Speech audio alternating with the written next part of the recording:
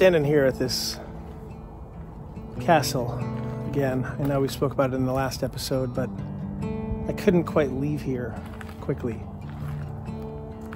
and had other thoughts about what this means.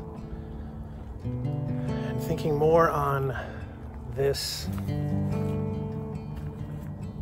just what a metaphor this is, right? To our lives. You know, God, Joshua 1:9, it says, "Be strong and courageous, do not be afraid or discouraged, for the Lord your God is with you." And we go through our days, our moments, our weeks, our months sometimes in this crippling fear. And God is saying, I am with you. You know, sometimes we feel like this, right? Like our lives are just in shambles and in ruins. And yet, God says those ruins are temporary. They're not forever.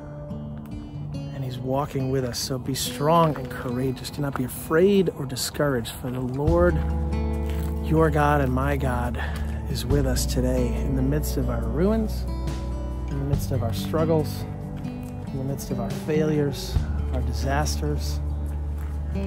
Our King walks with us. Our King restores broken buildings like this in our hearts. He restores broken lives. He restores broken relationships. So this King that we serve,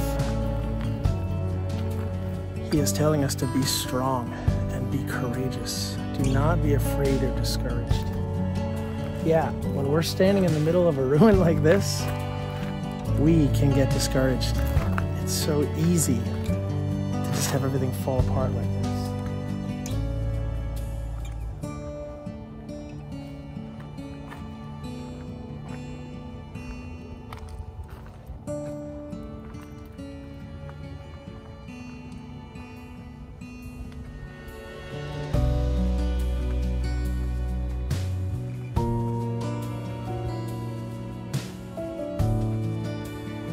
But God is like, hey, I'm here in the middle of the ruins with you. I'm walking with you. Our King stands with us.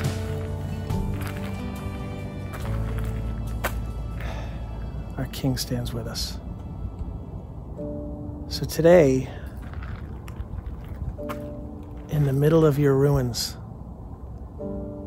in the middle of all of this, the mess, just know that your King stands with you. And your King is walking with you. And your King is restoring your soul. He's restoring your heart. He's restoring the brokenness.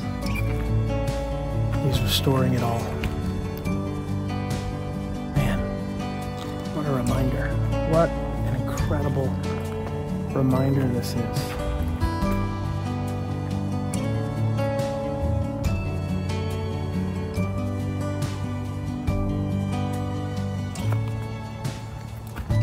Thanks for tuning in. We'll see you on the next one.